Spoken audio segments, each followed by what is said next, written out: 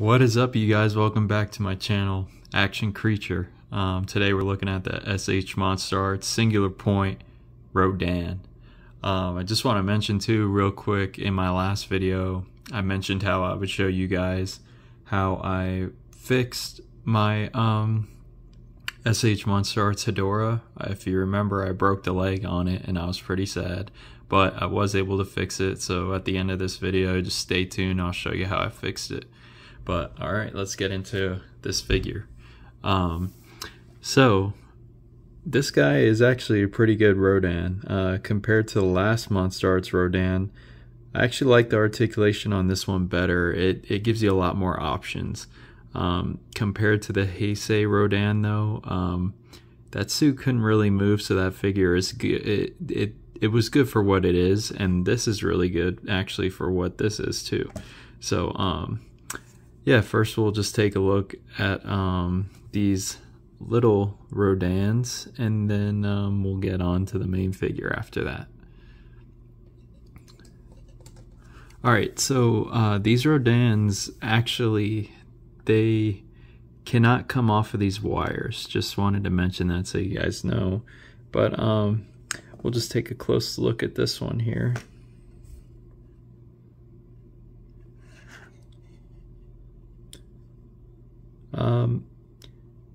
Yeah, these actually have a pretty nice detailed little sculpt. As you can see, there really is not much paint to it or anything like that. I'm just assuming these can't come off of here, but it really feels like they can't. So yeah, if you pull them off, you're probably not getting them back on. Well, you probably could get them back on if you glued them or something, but I wouldn't take them off. I mean, what else are you going to do with them? And unless you're going to paint them, then, you know, you could take them off. They got a good sculpt for being painted. But yeah, that's it for those. Obviously, these are all bendy wire and stuff, so you can pose them around. But yeah, let's get on to the main figure here. So here is Rodan, and he is looking actually pretty awesome. The paint is really nice. I'm glad to see Monsterarts kind of turning around and giving us the paint that we need on these figures. As you can see, there's kind of a gradient here. So it goes from like a light tan to the darker brown. All the paint's really clean. Nothing sloppy, really. Take a look at the head. Head looks really good. The eye is more or less just a black dot on top of a little bit of gold paint. But yeah, it looks all clean. Nothing wrong here. Look at the underside. You can see more of that gradient. Really nice sculpt too. It's got that classic like spiky Rodan chest. And here's our little Rodan feet. And let's just get a look at the inside of the mouth before we get to articulation here.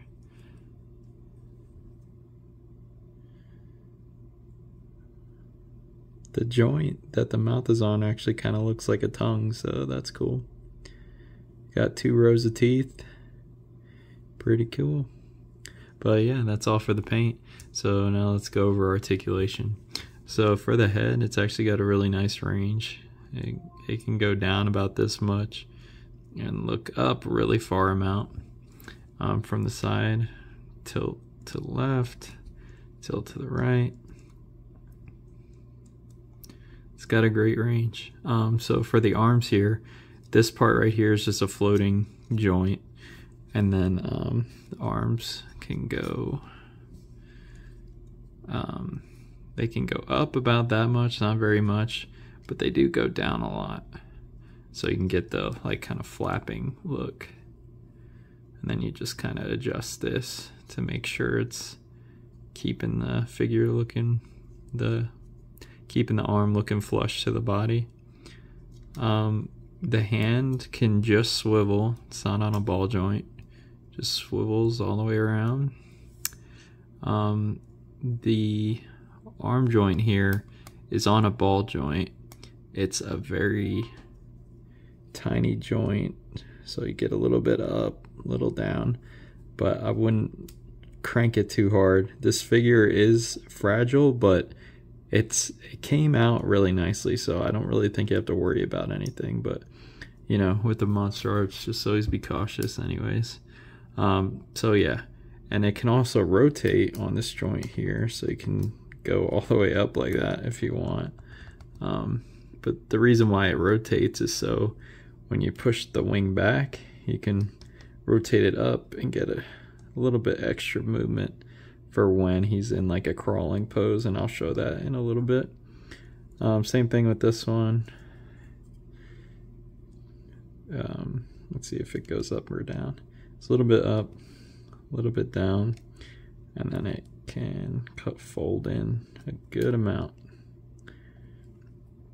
Cool. And now the body here, there is actually two ball joints, one here, one here. It can go a little bit forward. It goes a lot back actually. So forward, back, and it has a little bit of pivot. The bottom one can go back. So we'll just do all together, goes back about that much, crunches forward about that much, and then side to side. Pretty good amount actually. Now for the legs, they can go up all the way. Let's see, out to the side, all the way, better than a lot of Spider-Man figures. Let me rotate that down. Okay, and then for the feet, there's no ankle pivot. You don't really need it though. It just has a toe joint. So the toe goes all the way up and all the way down. And yeah, you can see the little pin in there, but this figure is so small, it's really not going to bother you. Okay, so let me just get this into a crawling pose just so you guys can see what that looks like, since I showed y'all the flying pose. When you're getting it into a crawling pose, you want to put the feet as forward as you can. Kind of want to rotate these joints right here as much as you can. Straighten those out, put the feet up, and then you'll curve the body in, and then you'll flap the arms all the way down, collapse these in, collapse that in, make the head look up, and then put the arms forward a little bit. I think I put the legs down a little too much. We'll move the arms down like that.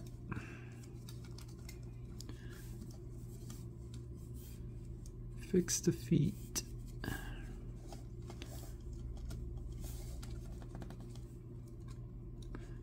Put the arms a little bit more forward. And there you go. Got Rodan on the ground, looking like he's about to attack. It's pretty cool. I like the versatility of this Rodan, you know.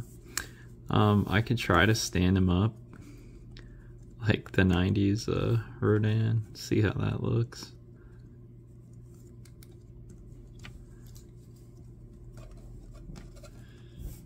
Yeah, there you go.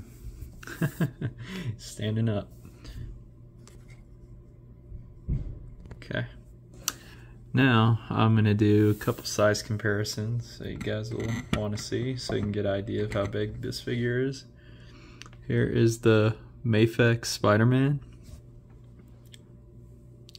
He's just a figure that I feel like a lot of people have. So there's Mafex Spider-Man, and here's just the standard Bandai.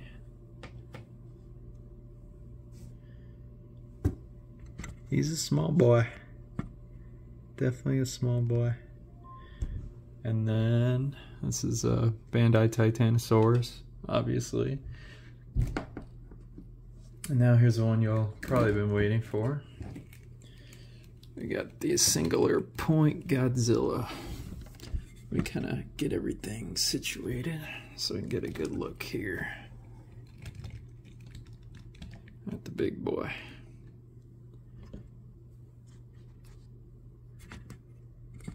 There he is.